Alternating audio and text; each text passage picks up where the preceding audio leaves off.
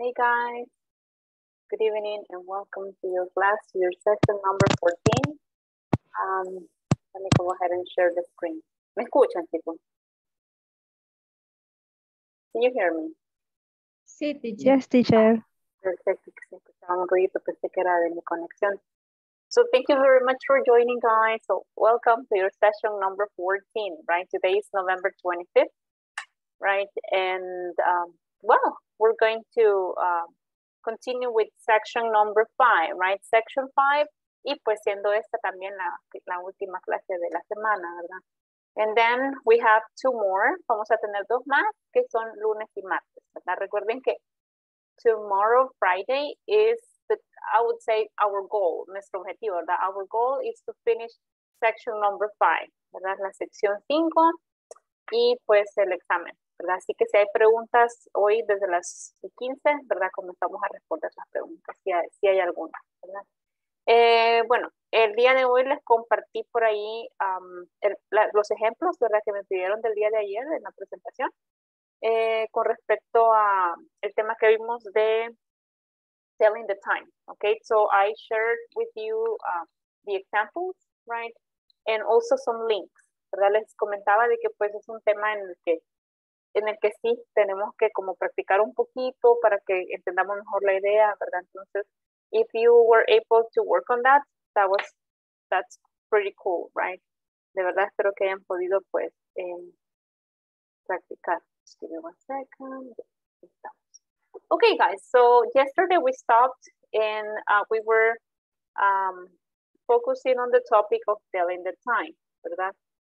Hoy es el inicio ya de la semana 4, ¿verdad? De trabajo, así que es la sesión 14, finalizamos con la sesión 16, ¿verdad? Así que, welcome. Okay, so in section 5 yesterday, what we did is that we mentioned a little bit about time zones, right? And we were practicing the pronunciation of some cities, right, that are shown on the map, ¿verdad? And also, we were able to understand the objective or the purpose, el propósito, ¿verdad? Of time zones, ¿verdad? De las zonas horarias. Y pues decíamos, ¿verdad? Que es importante saber pues que son por motivos legales, comerciales, ¿verdad? Y pues por la sociedad en sí, ¿verdad? Lo que beneficia a la mayoría. So that's why we have time zones, you know, all over the world. And also from here, right, we moved to a conversation. And the conversation was, the topic was, what time is it there? What time is it there, right? So there was a conversation between Debbie and John, right, regarding the time, okay? And how different it can go from one point to another, right?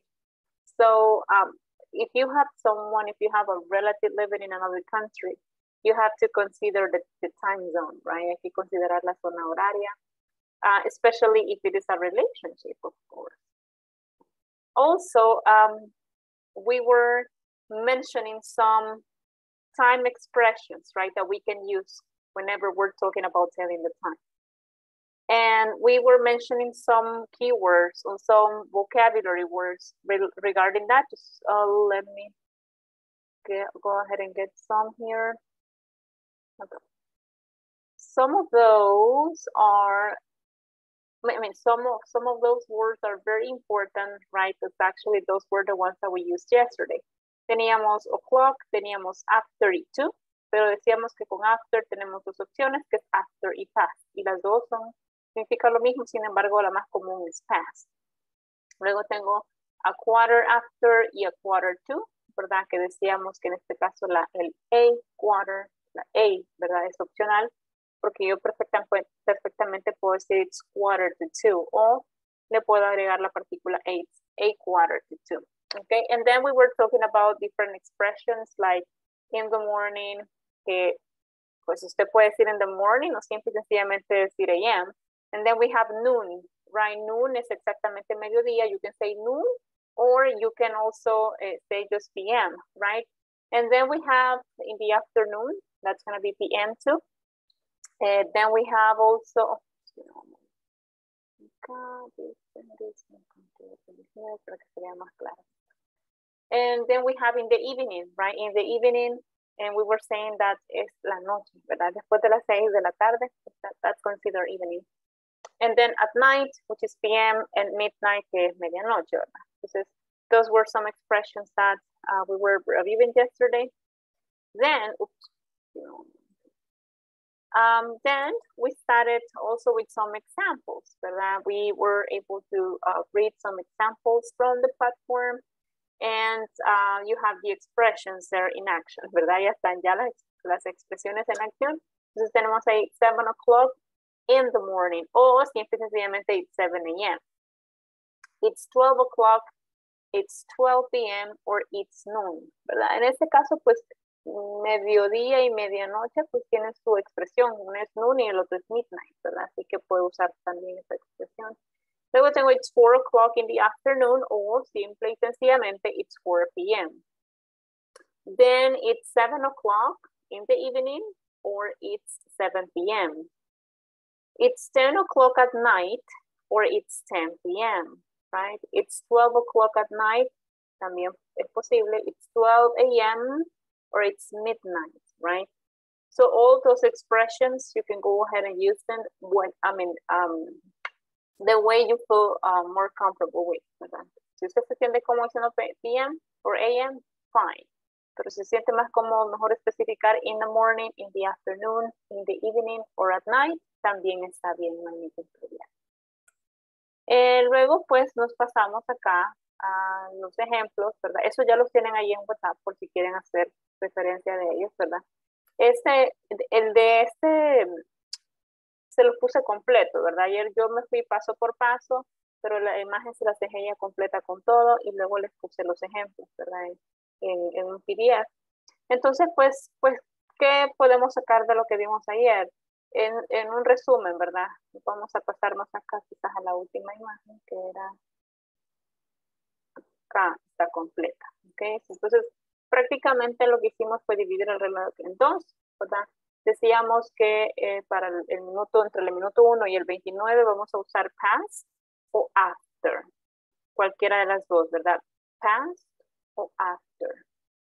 Y también decíamos que cuando yo llego al minuto 30 exacto, voy a usar la palabra half, ¿ok? Que es mitad, o sea, media hora.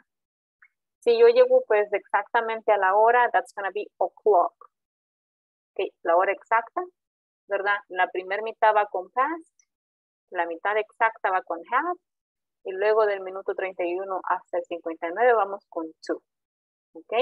Entonces decíamos que el past y el after significan pues casi que lo mismo, ¿verdad? Es pasada las o después de las, ¿ok? Y el to significa para las, ¿verdad? O sea, los minutos que faltan para esa hora específicamente.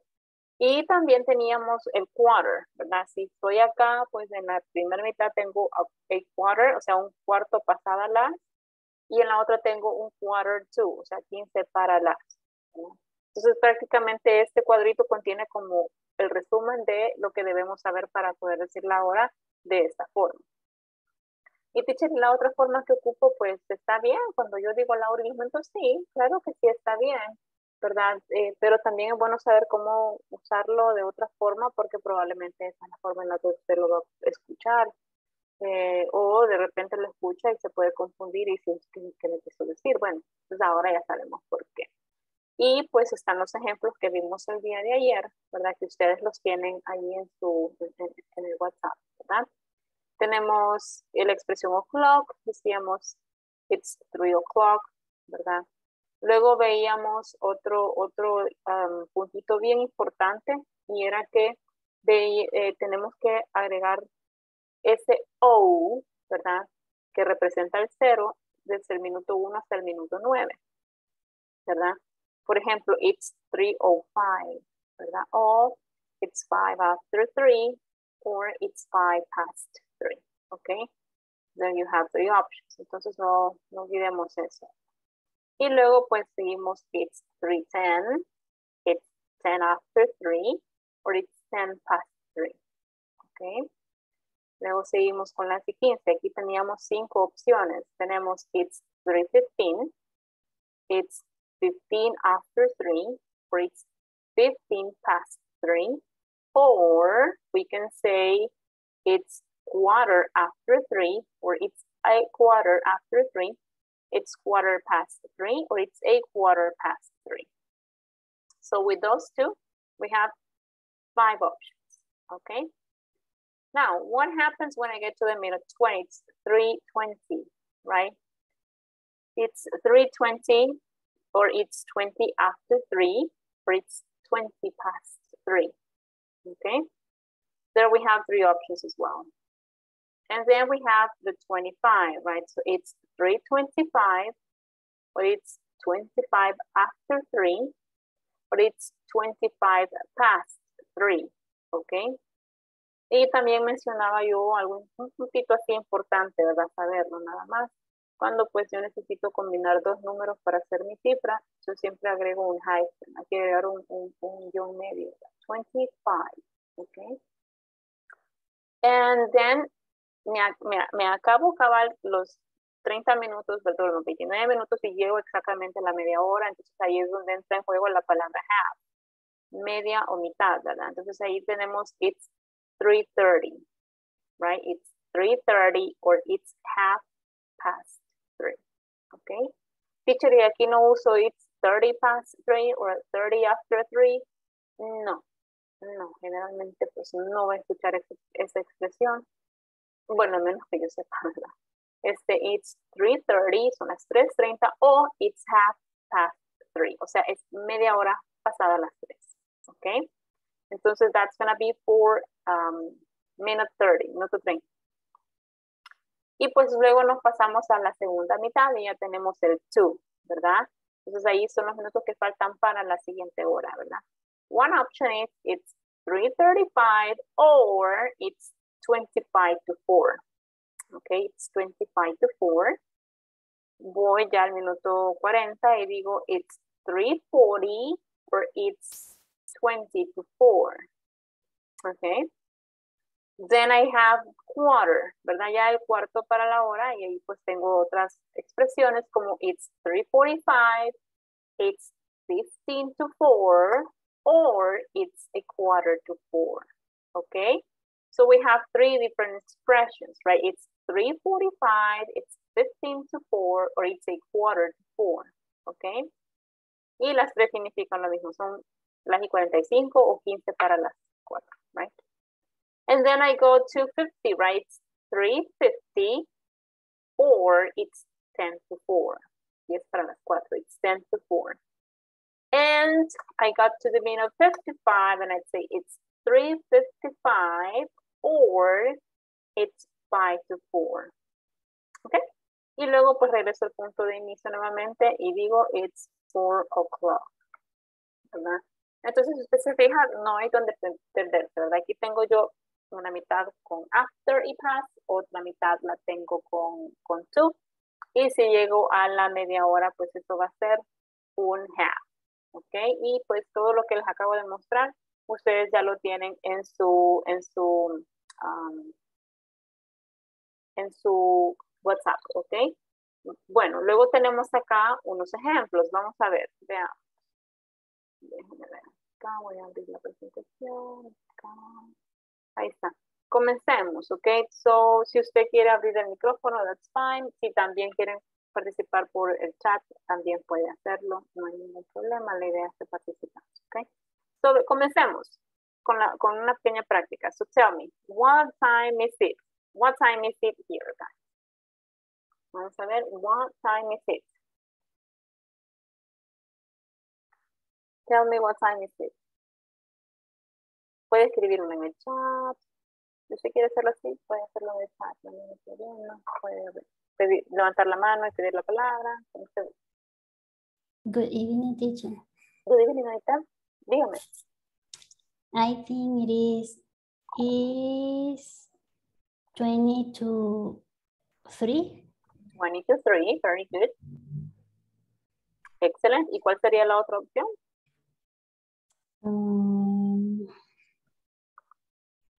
It's 20 to 3. Muy bien.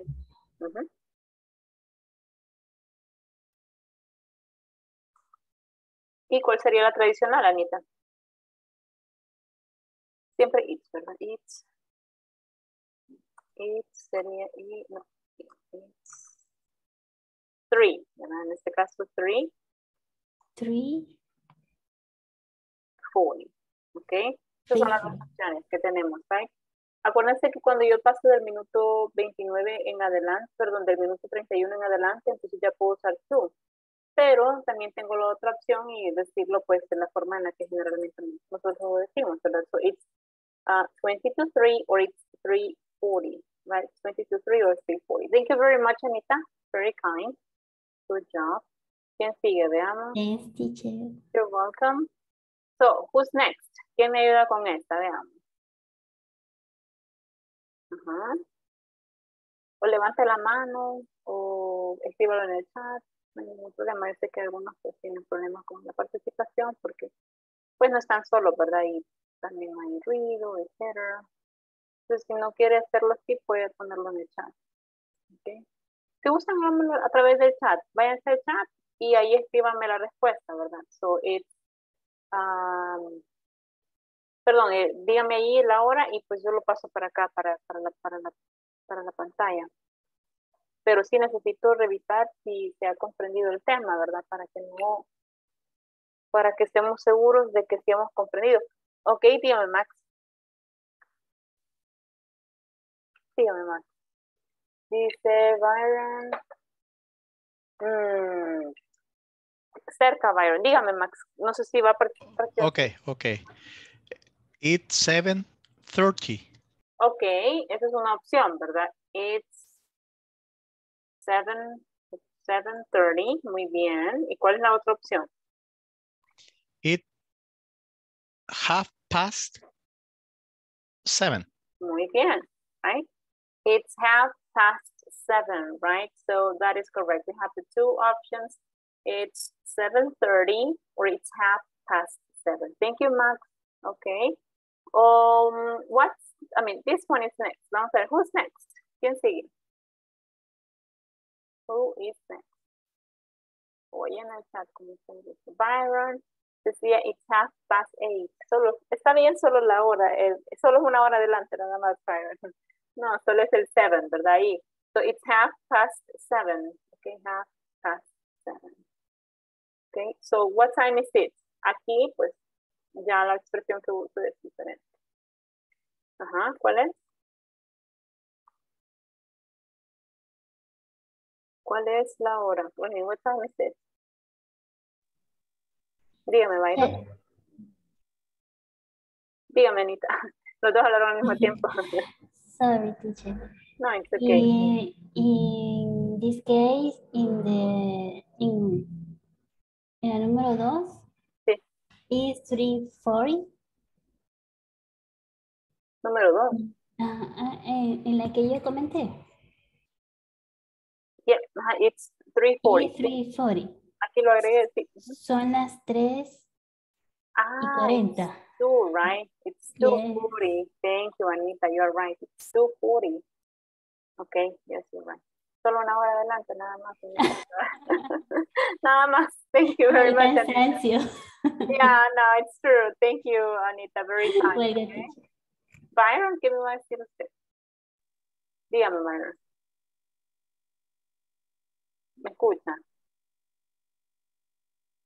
Yo veo que Byron activa su micrófono, pero no le puedo escuchar.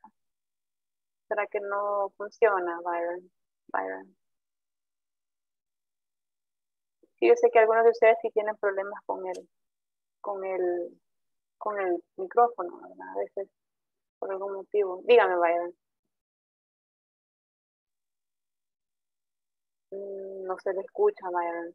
No sé si quizás sale de la reunión y vuelve a entrar para ver si le funciona así el micrófono. Dice Mélida, perdón, it's 6:50.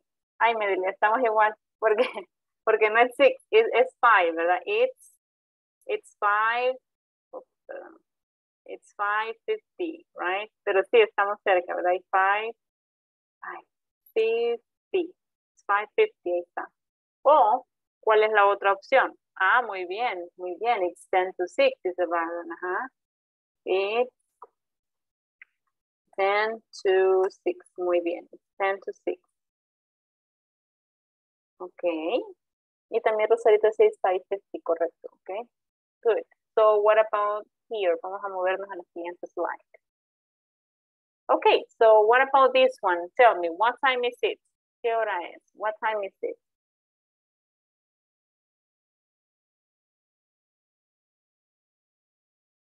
Veamos.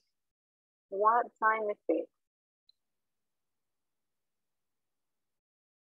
Byron debería de probar salir y entrar. Ya no está Byron, ¿cómo no? Ajá, what time is it? No one? ¿O en el chat?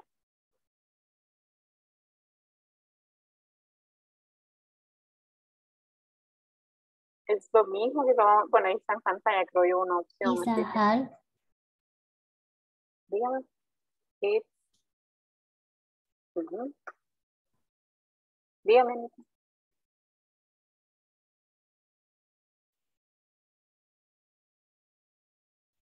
You can do it, you can do it. Iba bien.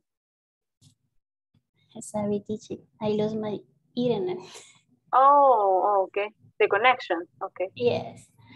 It's a half to 10. To 10, yes.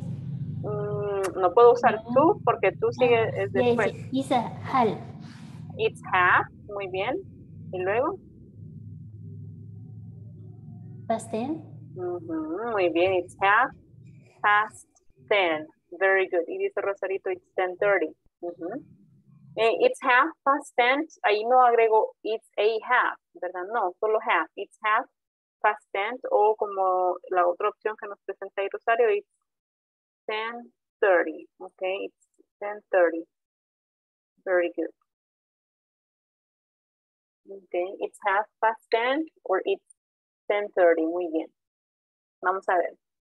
What time is it, guys? ¿Qué hora es? What time is it?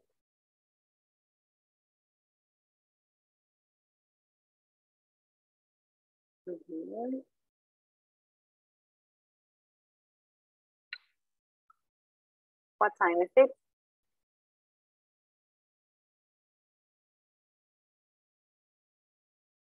No one? Okay, so I'll do it. It's 20, right? It's 20 past 6, right? It's 20 past 6, okay? Or you can say it also, bueno, puede ser 20 past, or it's, también podemos decir after, ¿verdad? Cualquiera de los dos estaría bien, ¿ok? Y luego tengo acá 6:20, right? It's 6:20, right? Okay, and there we have the time in the two different options. Y la última está acá. Okay, so this one is going to be the opposite, right? Sería el opuesto, okay? Entonces aquí vamos a hacer la comparación, ¿verdad? Y allá no uso el past, ¿verdad? It's 20, en este caso it's 22, ¿verdad? It's 22, 12, ¿verdad? It's 20 to 12, ¿verdad? O it's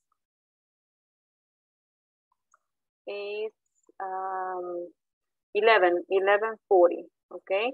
It's 20 to 12 or 11:40, okay? Ahí sí, cuando ya estoy en la segunda mitad, solo tengo estas dos opciones. En cambio, cuando estoy en la primera mitad, tengo el past, perdón, tengo after, tengo past, y tengo la opción de hora común, okay? Muy bien, ahora sí les voy a ir preguntando uno por uno, ¿verdad? This was just a practice, okay? Bueno, me voy a ir con la lista que tengo acá en Zoom, ¿verdad? Y dice, now it's your turn, ¿ok? Comencemos. Rosarito, what time is it? Take a look at the watch, ¿ok? Bueno, perdón, el clock. So what time is it? It's 7:30. 7:30 es una opción y la otra opción sería.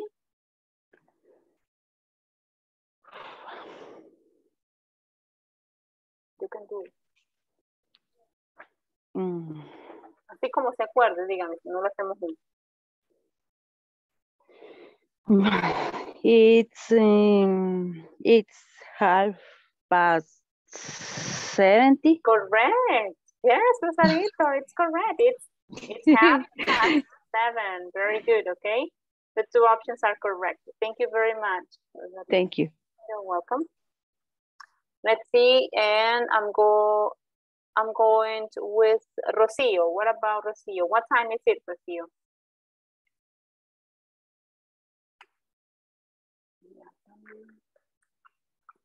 Rocio, what time is it? Can you hear me? Okay. Rocio? Oh, she's not here right now. Okay. What about Melida? What time is it?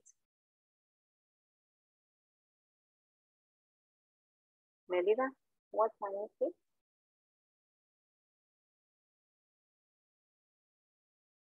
Melida, are you here?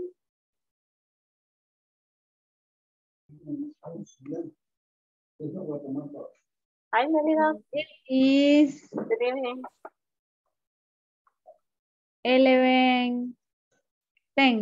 It's 11:10 es una de las opciones. Muy bien, ¿cuál sería la segunda opción? It is 11:10. Es al revés. Acuérdense que si voy a usar past, primero digo los minutos y luego digo la hora. ¿Cómo nos quedaría? Entonces sería it is 10:11. ¿Y el past? Past 11. Sí, correcto, right? It's 10:11. Okay. Good job. Thank you very much, Melida. Very kind. The next one, okay. What time is it? Let's see, Max. What time is it? Good evening, teacher. It's 7:45. Okay, 7:45. And the other option is? It's 7:45. Very good. Okay, it's 7:45 or it's 7:45. ¿Hay alguna otra opción o solo esas dos? It's 7:15. Very good. Good job, right? So we have three options here. We have it's 7:45, it's 7:45, or it's 7:15. Good job. Thank you, Max. Okay. Thank you. You're welcome. So what time is it, Maritza?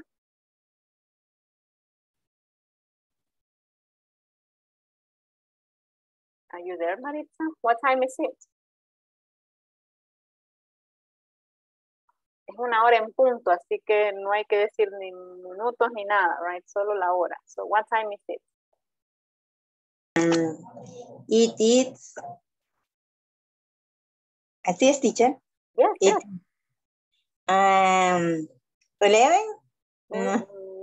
No, es 12.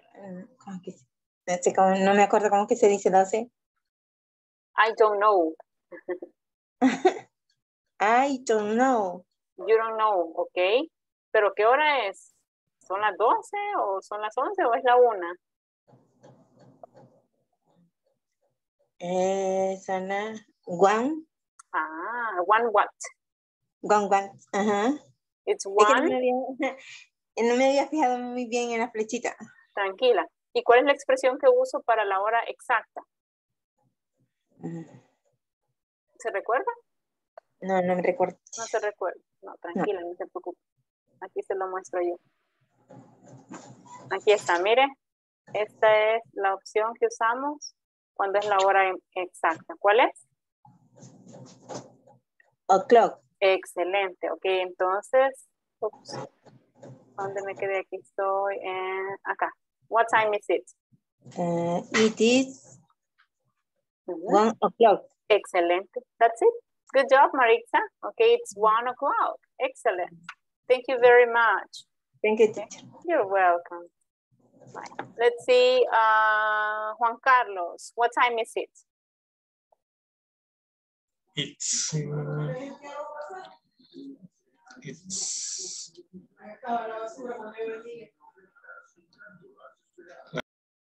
It's 25. It's 25. You can do it. You Sería, can do it. yeah, it's 25. El past se usa primero los minutos y después el past, ¿verdad? Sí, solo que en este caso van a ser las 5. Cierto, perdón. Estaba viendo mal las flechitas. Sí.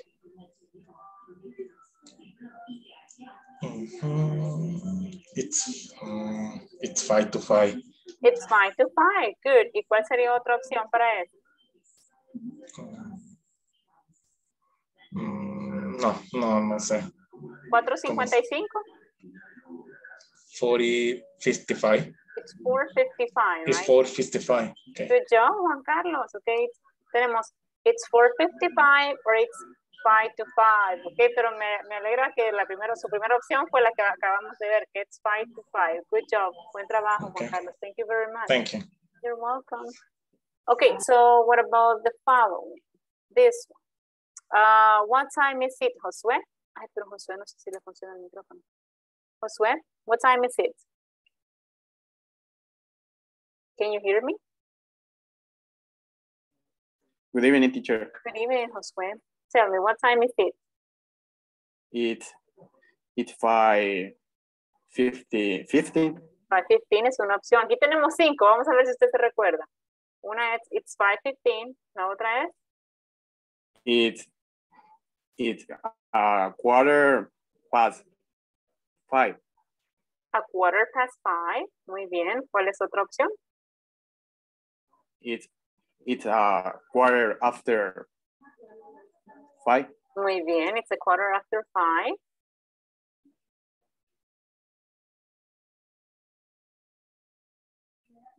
No solo esas, teacher. Por eso se recuerda. Vale, perfecto. No hay ningún Sí. problema.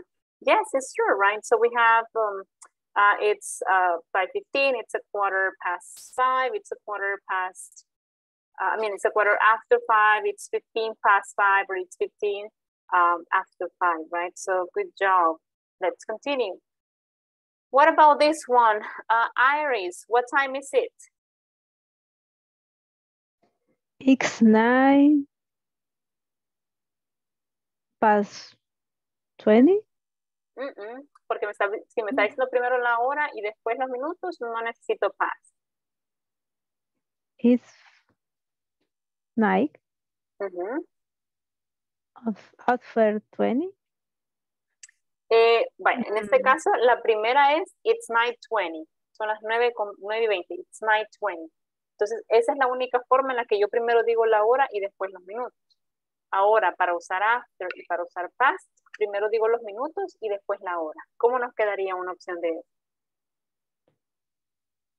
It's 20 past 9. Muy bien. Exactly, correct. Good job, Iris. Okay, it's 20 past 9, okay? Or it's 20 after 9. Muy bien. Y la única ocasión en la que voy a decir la hora y los minutos es esa, it's 9:20, and that's it. Muy bien, excelente. Okay. Good job, thank you, Iris. Vamos a ver quién sigue en mi lista. Carolina.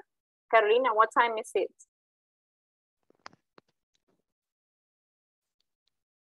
Good evening. Good evening.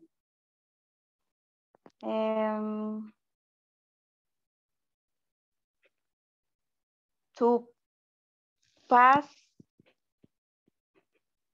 and 25. Ok. Pero, ok, ahorita me está diciendo usted primero la hora y luego los minutos, ¿verdad? Si vamos a decir la hora y luego los minutos, entonces vamos a decir que son las 2:35. It's 2:35, ¿ok? Esa es la primera opción. It's 2:35. Para usar la siguiente expresión, ya no voy a usar past ni voy a usar after, porque ahora estoy en la segunda mitad del reloj, ¿verdad? Entonces, si estoy en la segunda mitad del reloj, ¿cuál es la expresión que iba a utilizar aquí, Caro? ¿Se acuerdan? Is 20 past. 25, ajá. ¿Y luego? 2. To, muy bien. To what? ¿Para qué hora? ¿Para qué hora? It's 25 to?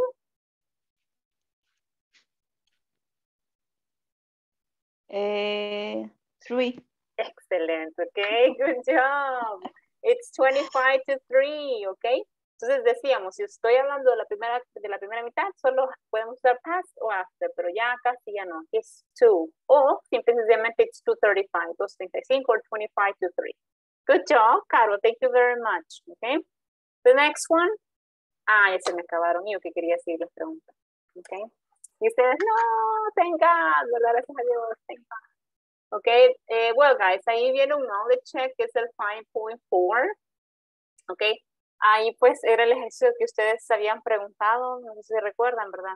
Y pues en este ejercicio hay que seleccionar dos opciones, ¿verdad? Es una, exactamente lo que hemos estado viendo, ya les voy a mostrar.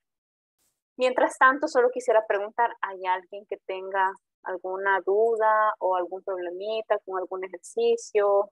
¿Ya revisaron? ¿Ya terminaron? Cuéntenme. Vamos a ver, levanten la mano, ¿quién ya terminó la sección 5? Byron dice que ya terminó. Good job, Byron. Anita, also, Rosarito, yeah, Rosarito told me yesterday. Iris has already finished, okay? What about you guys? ¿Y los demás? Todavía no, okay?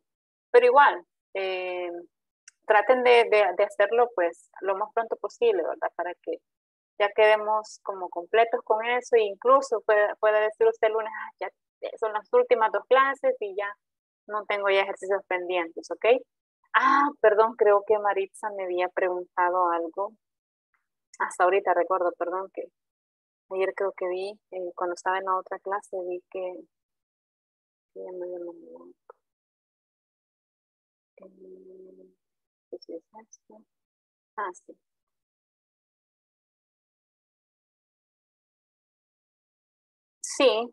Sí, vaya, mire, Maritza. En lo que usted me mandó, si usted se fija, en cada uno dice esto, mire. No voy a poner acá. En cada una dice 100 de 100. Quiere decir que cuando usted tiene el 100 de 100 y completó todo y que ya lo terminó y que se sacó 100. Por ejemplo, si alguien viene y tiene 80 de 100, quiere decir que completó todos los ejercicios, pero que sacó 80, o sea que sacó 8. Eso quiere decir que sacó 10 en toda la sección y eso quiere decir que sacó 8. O de repente puede haber alguien que está trabajando en la plataforma, aún no la ha terminado y tiene 70 de 100, pero tal vez es porque no ha regresado a la persona a terminar los ejercicios, ¿verdad? Ok, así que eso, ¿verdad? ¿Alguien más que tenga preguntas, chicos? No sé si contesto su pregunta, Maritza. Sí, teacher. Excelente. Ajá, sí, la barrita gris es un promedio y luego la combinación de los tres colores. Los tres colores, gris, ocre y rojo, si usted se fija, ahí están todos los promedios y todos los promedios están 100. Así que, good job, excelente. Terminé, teacher. Yay, okay. Excelente, Maritza, good job. Thank you, teacher. You're welcome. ¿Alguien más que tenga preguntas? Questions? No voy a partir. Bueno, no sé si van a querer los ejemplos ahí en el chat, pero igual se lo puedo decir. Eso del ejercicio. Yo tenía, dígame. yo tenía preguntas con el ejercicio 5.13. Sí, pero creo que no hemos llegado ahí, creo yo. No, pero no hay ningún problema, pero ya hemos llegado, lo vamos a ver ahorita. Sí, ahorita quieres compartir las oraciones. Sí, te pregunto, perdón. 5.13.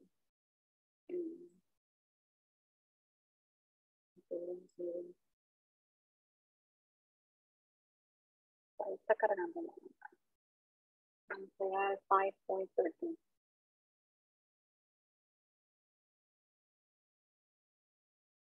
Solo que la plataforma es rápida, ¿verdad? Solo que cuando estoy en clase sí se tarda un poquito más.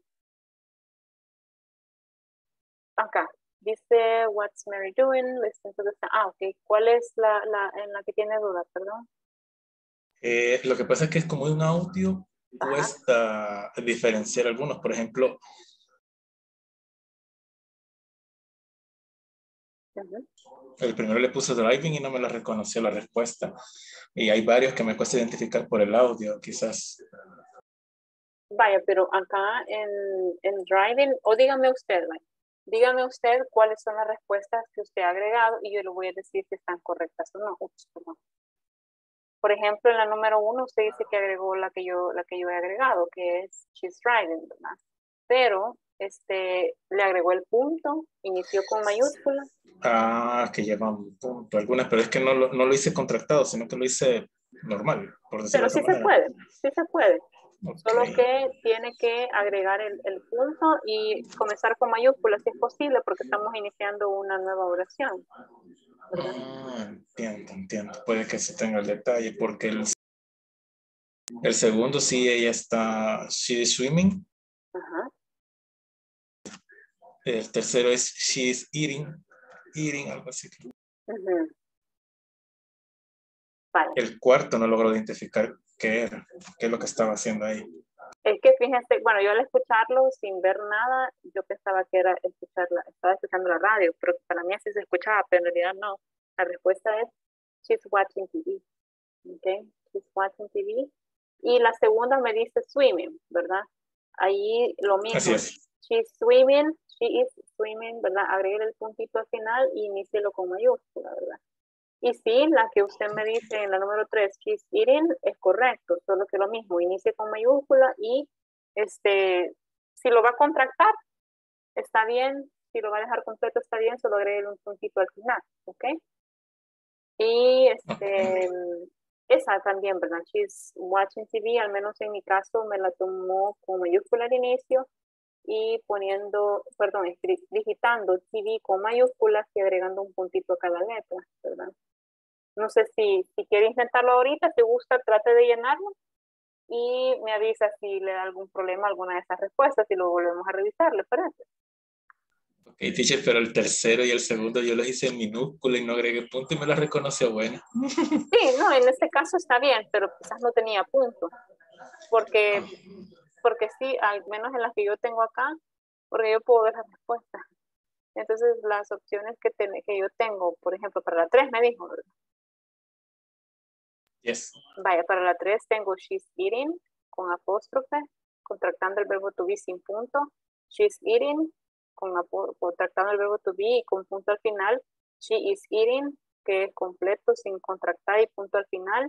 She's eating con minúscula y sin punto al final. O sea, ahí depende. Yo les doy una opción para que del momento automáticamente se los tome, pero hay varias opciones. Pero si no le pegamos a una de esas, entonces sí nos lo va a tomar como incorrecto.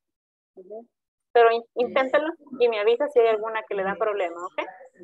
Ok, perfecto. Entonces, gracias. Ya sabes. ¿Alguien más que tenga preguntas, chicos? ¿Questions? No questions. Bueno. Igual, si tienen preguntas, no hay problema, me lo pueden hacer en un momento, pero que no sea al final, porque ya, como ya les comenté, ¿verdad? Tengo la clase 9-10. Right after, ¿verdad? Acabar exactamente, finalizo acá y te doy clic a iniciar la siguiente. Entonces, ahí ya no puedo quedarme más tiempo, pero bueno. Creo que lo voy a dejar para el lunes. Para mañana es viernes. Ok, mañana es viernes. Y pues mañana no hay clases, así que lo vamos a dejar para el lunes como práctica. Okay, so the next aim or the next lesson objective is by the end of this class, you will be able to understand rising and falling intonation in yes and no questions and WH questions, ¿verdad? Rising es la elevación, falling es cuando ya va cayendo, ¿verdad? Okay. So for this particular, I would say aim, right, or objective, okay, it's important to understand that trick, I would say, right, of the right pronunciation when it comes to questions. Más que todo, quizás tiene que ver como esa intonation that we give to questions. Yo les comentaba que quizás a veces nosotros pues nos acostumbramos a hablar de una forma en la que probablemente no ponemos atención, pero la forma en la que decimos las cosas, ¿verdad? Dice mucho. Entonces, si yo estoy triste, pues mi forma de decir y entonar las cosas pues, van a mostrar cómo me siento. Si yo estoy por ejemplo, exaltada, ¿verdad? Y de repente, pues, un poco molesta, la forma en la que yo digo las cosas, pues, también van a expresar cómo me siento. Entonces, a veces es un poquito como difícil imitar eso, ¿verdad? Porque probablemente no está dentro de mi forma de hablar, decir esas cosas de esa forma. Entonces, hay algo que yo comenté, creo yo que al principio, y es la pronunciación. Primero hay que aprender, ¿verdad? Porque, por ejemplo, yo en mi caso, pues yo puedo decir que sí soy maestra, pero de repente yo veo una palabra y yo me quedo con la duda y cómo la pronuncio. Entonces yo voy al diccionario, siempre generalmente hay herramientas, ¿verdad? En línea que les sirven mucho, ¿verdad? Para poder ver significado, pronunciación, etcétera.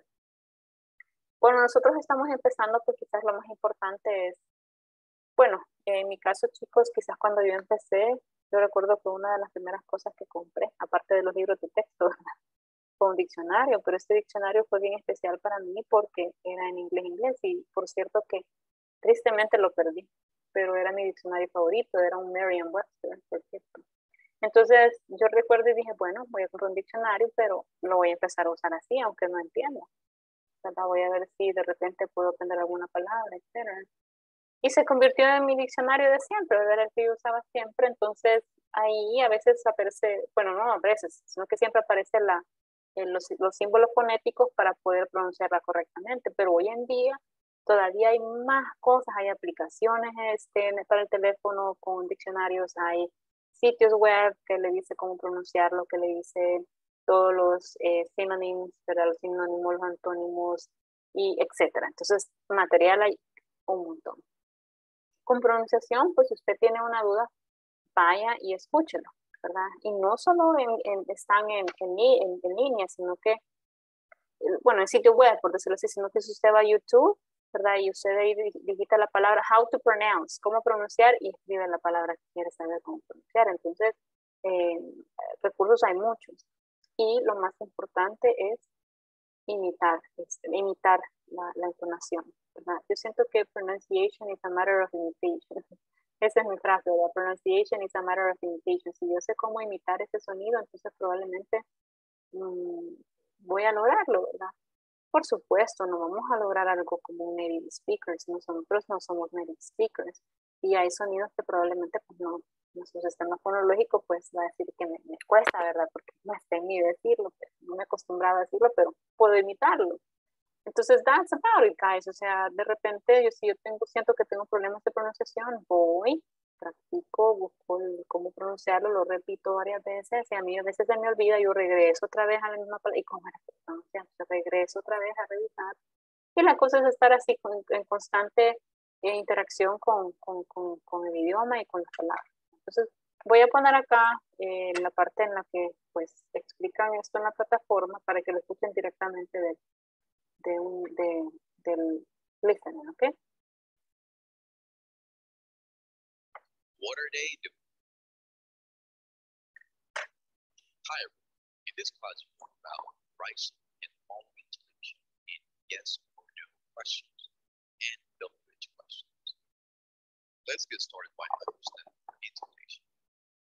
Pitch is raising and lowering the tone while speaking. The use of pitch is called intonation. Understanding English intonation will increase not only your spoken English confidence, but your English comprehension as well. Intonation is used to convey meaning. For example, you have the same set of words in two separate sentences, but in one, the meaning may be different than in the other due to intonation. In this class, we focus on yes or no questions and WH questions and how intonation gives meaning. Let's listen and practice. Notice the intonation of yes or no in WH questions. Is she getting up? Are they sleeping? What's she doing? What are they doing?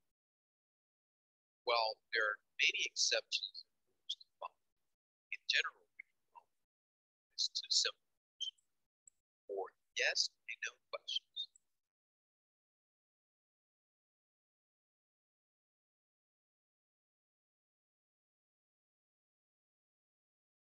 Sleeping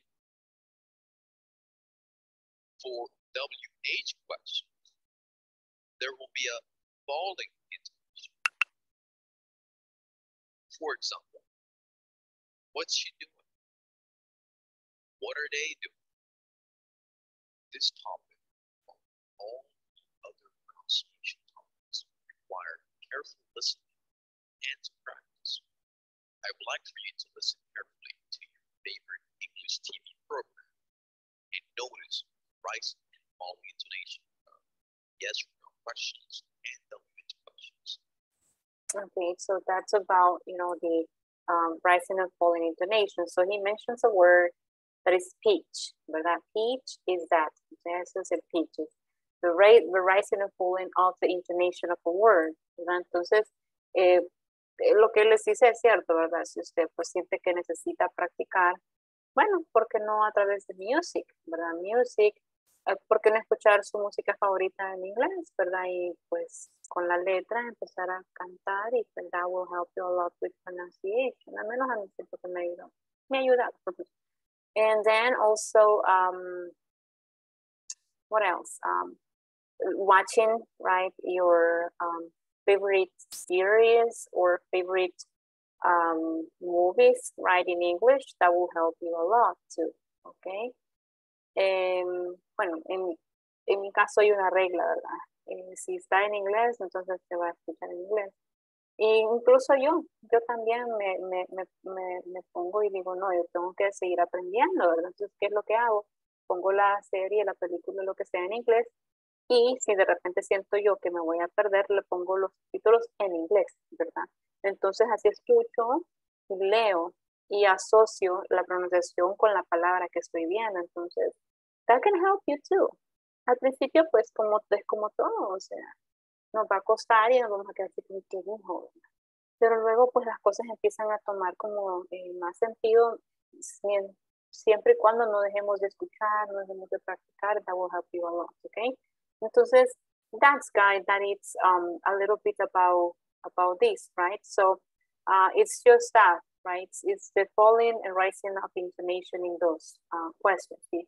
Si la pregunta es yes, no question, dice ahí que the intonation goes up, o sea, it rises, o sea, rising intonation. So, is she getting up? Are they sleeping? Right? Pero si es una information question o una WH question, entonces it falls, cae, ¿verdad? The intonation falls, or there is a fall in intonation, ¿verdad? What's she doing? What are they doing? What are they doing? Right? So it falls, cae. Is she getting up? Are they sleeping? What's she doing? What are they doing? Right? It's just about, you know, remembering the type of question that we're asking and just give the right or the proper intonation to that question, okay? ¿Hay alguna pregunta, chicos, al respecto? No questions. Okay, cool. Sigamos entonces. After that, we have the 5.7 knowledge check, right? And here, well, it asks you, right? It asks you about what people are wearing, right? Creo que más de alguno tuvo preguntita con eso, pero creo que la resolvimos. Así que igual, si quedó claro, pues vamos a continuar. Y pues acá creo yo que voy a hacer como una introduction a un tema que ustedes ya conocen muy bien, que son las WH questions, o las que yo prefiero llamar las information questions, ¿verdad? Que es lo que hemos estado viendo, que yo les decía. Siempre acostúmbrese a ver pues los dos tipos de preguntas, porque los dos tipos de preguntas las van a ver con todos los tenses. Y pues presente continuo no es excepción, ¿verdad? Entonces dice ahí, by the end of this class you will be able to ask and answer present continuous WH questions. Additionally, you will practice a conversation between a boy and his mother, which illustrates WH questions in context, right? So the conversation is this one, right? Cualquier parecido es pura coincidencia, right? I mean, I don't know if it had happened to you, no sé si les ha pasado que de repente, pues, I don't know, you're just very hungry, right? A mí me ha pasado de repente cuando me quedo tarde, ¿verdad? I stay up late, ¿verdad? Y de repente pues son las 12 y pues yo cené a las 6, ¿verdad? Entonces I'm very hungry. So I prepare probably a sandwich and something to drink, algo de tomar y pues ya como hago esa hora, I brush my teeth and then I go to bed again, okay? No, I go to bed porque estaba despierta. Entonces, it happens sometimes that you get inspired right at midnight when it comes to cooking. So así le pasó a este chico. So there's a conversation here between Steve and his mom, right? And the conversation's name is I'm really hungry, okay? So Steve says, hi, mom. Imagine, right? Hi, mom. You see the time? ¿Vieron la hora que es? It's 2 o'clock, okay? Así que he says, hi, mom. What are you doing, Steve? Cooking. Why are you cooking now? It's 2 o'clock in the morning. Well, I'm really hungry. What are you making? Pizza. Pizza, he says, right now I'm getting hungry. Let's eat. Bueno, ya que estás haciendo pizza, dice la mamá, entonces let's eat, comamos, right? So what I want to highlight, mejor dicho, what I want to highlight are those questions that we have here. Y pues acá está, ¿verdad? Dice, what are you doing, Steve? What are you doing, Steve? Why are you cooking now? What are you making? What are you making, right? So here we have 3 different questions, guys. And the 3 of them are WH questions or information questions, right? So here you see, como ya habíamos visto desde la primera semana, ¿verdad? Que pues para estas preguntas hay una respuesta específica, ¿verdad? No es ni sí ni no, sino que es un detalle específico que estoy preguntando. Entonces le pregunta a ella, what are you doing, Steve? And he says, I'm cooking. That's what I'm doing. Why are you cooking now? It's 2 o'clock in the morning. Well, ¿por qué? Because I'm really hungry. Tengo hambre, right? That's it, okay. What are you making? Pizza, right? Okay. Entonces, para ese tipo de preguntas, hay un detalle específico y eso es lo que voy a contestar. Y pues también lo que habíamos visto anteriormente, ¿verdad? ¿Cuáles son los elementos que yo necesito para esto? Bueno, necesito primero una WH.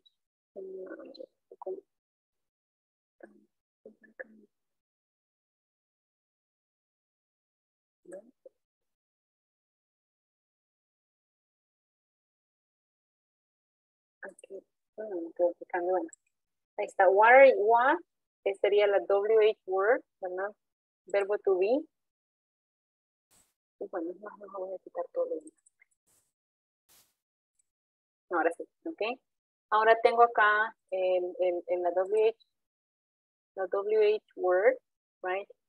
Then I have verb be, okay, WH word, verb be. Luego tengo el subject, luego tengo el verb plus ing, complement, and the question mark, okay. Okay, ahí está, ¿verdad? Luego tengo, why are you cooking now? ¿Ves? WH word, verb be, subject, verb plus ing, complement, and question mark, okay. What are you making? WH word, verb be, subject, verb plus ing, aquí no tengo complemento. Y tengo un question mark al final, ¿ok? Entonces, esos son los elementos, chicos. Prácticamente, pues, es lo que hemos estado viendo, ¿verdad? Y nada más hay que seguir el orden, ¿verdad? De hecho, pues, la idea de siempre estar pendientes de las WH questions es eso, porque, pues, no voy a estar haciendo preguntas de sí o no, ¿verdad? En un momento voy a necesitar, pues, manejar las preguntas, perdón, el cualquier tense, con yes, no questions o con WH questions, ¿verdad? Como en este caso. Entonces, miren, vaya, hoy es ya la última clase, chicos, de la semana, por supuesto, ¿verdad? Luego nos falta la clase del lunes y la del martes, y con esas dos vamos a finalizar. Traten, por favor, de completar todo lo que puedan, ¿verdad? Y pues para que no quede nada pendiente de la otra semana. Si de repente hay como alguna pregunta, ¿verdad? Yo voy a tratar de estar pendiente el día de mañana, aunque créanme que mi trabajo casi que no me deja porque es como que no puedo, como que voy a hacer tal cosa para mí, entonces no puedo. I have to be, focused. Pero si hay alguna pregunta el día de mañana, hágala, ¿verdad? Mañana, pues, por ser ese día que yo les he como invitado a que finalicen, pues yo también voy a estar pendiente. Así que traten de terminar mañana y cualquier cosa, pues me avisan, ¿verdad? Luego, pues nos veríamos el lunes, ¿verdad? Con la sesión 15 y martes con sesión 16. Así que chicos, lo voy a dejar acá, ¿ok? Lo voy a dejar acá y nos veríamos hasta el día lunes, ¿ok? Así que, thank you very much for joining, ¿ok? Have a good night, ¿verdad? Be careful y nos vemos el lunes. Así que, bye, bye, guys. Bye, teacher. Bye. Good night. Bye. Take care.